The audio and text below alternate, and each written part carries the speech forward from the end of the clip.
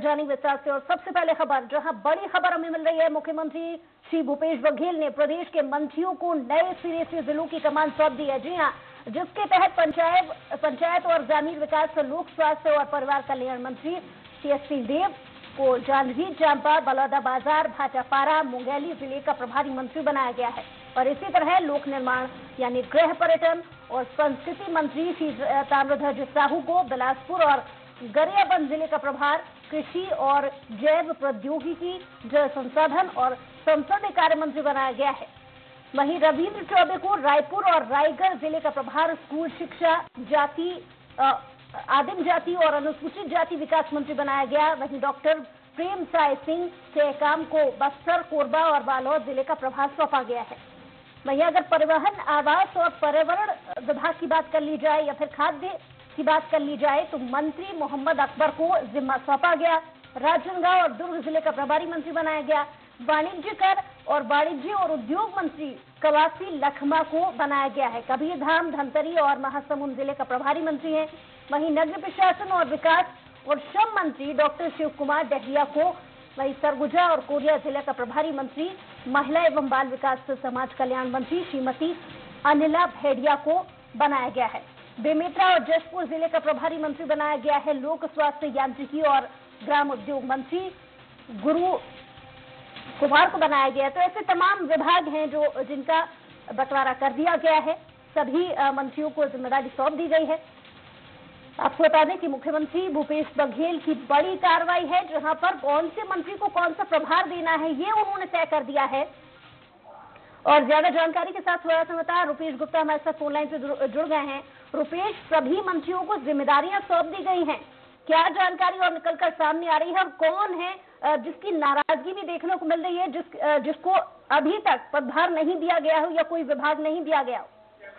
देखिए, विभागों का बंटवारा नहीं है, जिले का बंटवारा है। क्योंकि छत्तीसगढ़ में 27 जिले हैं और प्रदेश में 12 मंत्री हैं मुख्यमंत्री को मिला करके, तो उन मंत्रियों को हर जिले की जिम्मेदारी दी गई थी। हालांकि ये जिम्मेदारी पहले भी दी गई थी, लेकिन ज्यादातर मंत्रियों को जिम्मेदारी उनके गृह जिले की दी गई थी। लेकिन इस बार जो फेरबदल हुआ है उसमें पूरी तरह से जिले से अलग कर दिया गया है। यानी कि जो व्यक्ति जिस विधानसभा क्षेत्र से जीता हुआ है, उस क्षेत्र के उस जिले में उसका दखल नहीं रहेगा जैसा पहले किया जाता था। इस पर टी.एस. सिंहदेव का बयान यह आया है कि शायद इसलिए ऐसा किया गया है कि कई मंत्रियों ने ये बात कही थी कि गृह जिला का होने की वजह से काम करने में दिक्कत आती है, वो कार्रवाइयां नहीं कर सकते क्योंकि उससे नाराजगी होती है। और उसी के मद्देनजर इस तरीके से जिले का बंटवारा किया गया है कि स्थानीय जिले में कोई भी मंत्री रहे ही ना।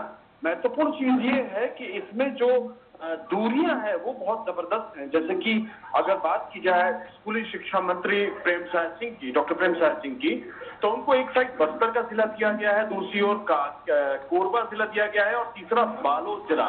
यानी कि 3 कोने पे 3 जिले मिले हुए हैं। इसी तरीके से अलग अलग जो नेता हैं उनको अलग अलग जिलों का बंटवारा किया गया है। ये क्यों किया गया है, फिलहाल इस बारे में कोई बताने की स्थिति में नहीं है।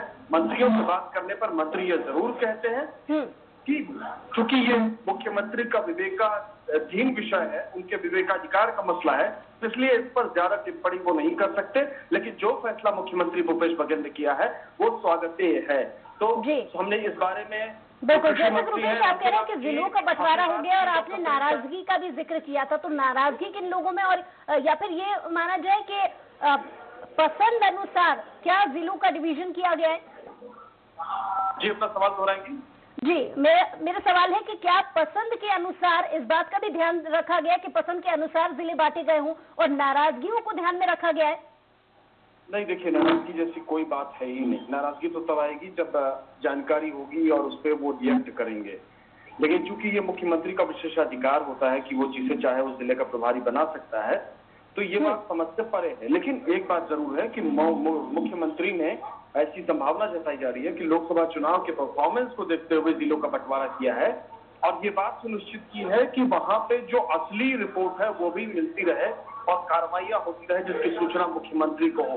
जैसे अगर कोई मंत्री किसी विधानसभा क्षेत्र से निर्वाचित होता है और उसी जिले का उसको प्रभारी बनाया जाता है तो उसके साथ समस्या ये आती है कि उस जिले में क्या कुछ हो रहा है उसको पहले से मालूम है, लेकिन वो शायद ये जरूरी ना समझे कि उससे अवगत कराया जाए मुख्यमंत्री को। लेकिन अगर कोई दूसरा मंत्री वहां पे रहता है जिसका खुद का निर्वाचन क्षेत्र वहां पे नहीं है, तो जाहिर तौर पे वो ऐसी इंफॉर्मेशन पहुंचाएगा, इंफॉर्मेशन वहां तक पहुंचेंगी।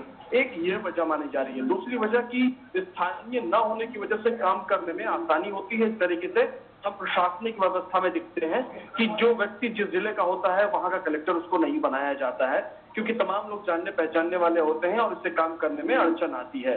तीसरी महत्वपूर्ण चीज ये हो सकती है कि जो एक्टिविटी है, जो सक्रियता है, वो कहीं ना कहीं बढ़ाने की कोशिश है कि लगातार मंत्री दौरे करते रहें, एक जगह से दूसरी जगह जाते रहें।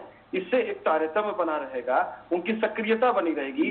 वो अलग अलग जिलों में अलग अलग लोगों से मिलेंगे जिसका भूगोल अलग है, जिसका जो भूगोल भौगोलिक रूप से अलग है। कुल मिलाकर देखा जाए तो आगामी जो नगरीय निकाय चुनाव भी होने वाले हैं, उनको देखते हुए हर क्षेत्र पर नजर बनाए रखने के लिए भी इन जिलों की जिम्मेदारी प्रभारियों को दी गई है। चलिए, बहुत शुक्रिया तमाम जानकारी के लिए। देश में काफी समय से एक साथ